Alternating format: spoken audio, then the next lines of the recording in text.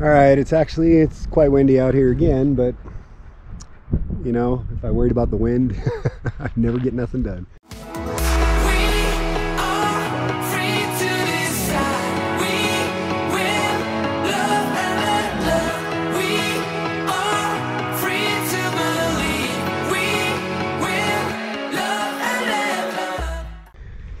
So this is looking down our easement road, and that looks straight down the middle of the 40 acres.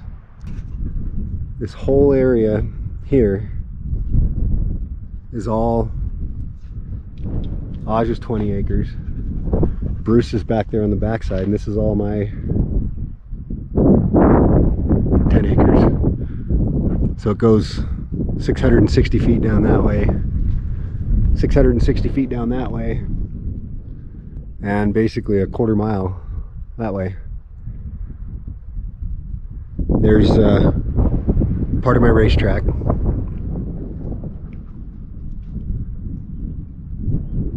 So much open space. I mean, that's far away. That is far away. When I used to set up and help run a 3-gun competition in Oregon, we would set up long-range targets out about where Randy's rig is, and that was about 350 yards. That's a long shot if you're doing it with a gun, I'll tell you what. But it's just another beautiful spring day out here. Slow 360. I always love that at the end of our driveway here on the other person's property is this really big pinyon pine there, loaded with pine cones.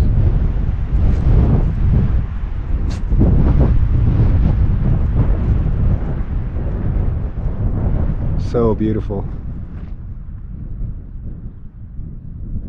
I'll tell you, our road system on the property has really come along. It's about time to name them, and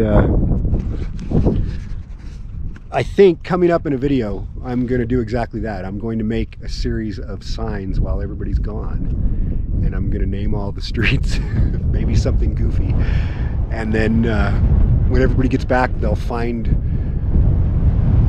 these street signs up. So maybe if you want, leave in the comments some ideas you have for the different road systems we have. I have my driveway, which then connects to the road that goes all the way through the middle of the property to Aj's. Aja has her own driveway and then road system that goes through her camp, and then we have the easement road, and then Bruce has 2 different driveways that connect to the easement road and to Aj's camp, and then there's also one more small road that goes from my middle property road up to Bruce's camp. So we have a lot of things to. My favorite name though, which is going to have to be, is for Bruce, is Bruce Lane. I mean, come on, Bruce Lane. I mean, it writes itself. So basically what I'm saying in this video is I think I'd like some help from all of you viewers on what to name the roads here on at least my property, and some suggestions for some names that I can use to put some signs up on Bruce and Aj's driveways too. So when they get back, they'll have some cool signs. Also, I would like some help naming my beautiful racetrack.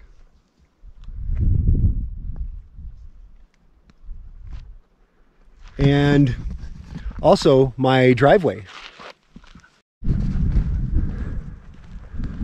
So this is my driveway, and I've been debating on buying gravel, but I'm kind of thinking maybe I don't need to, because after all the rains we've had, even driving over this when it was muddy and everything, it never got muddy, and it's because this is the amount of natural gravel that there is on the driveway.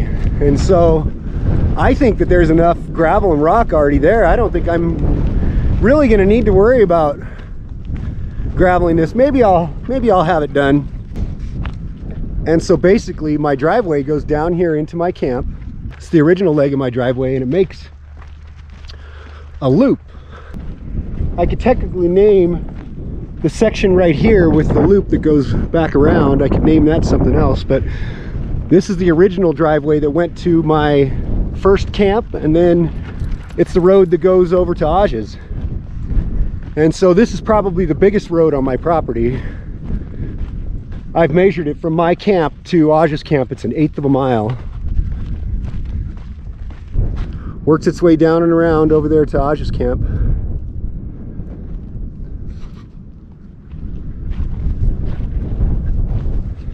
And then this is the area that I was calling the back 40. So if you look over here, right out there in the middle is that one big tree. That's right where the property line is. It splits Aj's property from mine. And then it goes down there quite a ways. And then back here, right around where that big tall dead tree is the property line between mine and Bruce's. So eventually I'll do something with this area back here, but I have lots of space on the property that I'm kind of keeping open because like I said, I'd like to make this kind of a family compound for my family, for, you know, to be just kept in the family for good. And there's plenty of room out here if any family members ever wanted to come out and kind of stake their own claim and, you know, make their own spot on an acre out here. I would have no problem with that at all. You know, I think that there's not enough of that kind of stuff going on with families anymore, but I grew up with it being that way. My grandparents had a couple of desert cabins out in Morongo Valley in California, and I spent my childhood going there and really just loved it. And you know, I want to have that same thing here for my nephew's kids and for their kids too, and even their kids. You know, I mean, there's you know, there's not enough things kept in families. You know, everybody's always in such a hurry to cash out and make money and everything. And you know, that used to be me. I used to be, you know, on a lot bigger quest for the dollar. Not anymore. You know, I mean, right now, basically, if you were to say technically my job is taking care of my ranch and YouTube, and you know, neither one's paying me very well, but I enjoy both. We've got the trip meter set to 0. Sorry, that's what it took to get the GoPro in there. So we got the trip meter set to 0. Let's see how long this actually is. And I got my my best co-pilot here on board. She's got her red, white, and blue, and she's all excited and happy to be here. When we're riding around here on the property, this is her favorite spot. She is the co-pilot. All right, so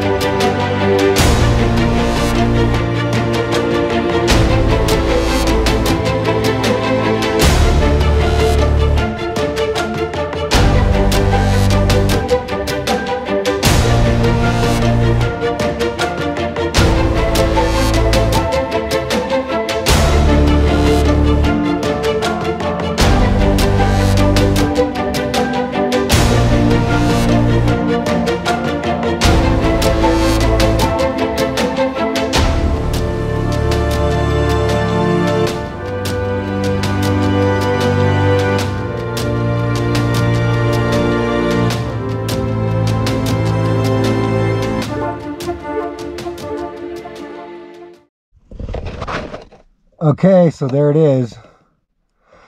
0.9 miles driving all the roads except the easement road. So if you included the easement road, I would say definitely over a mile. So that's pretty big for our own internal road systems.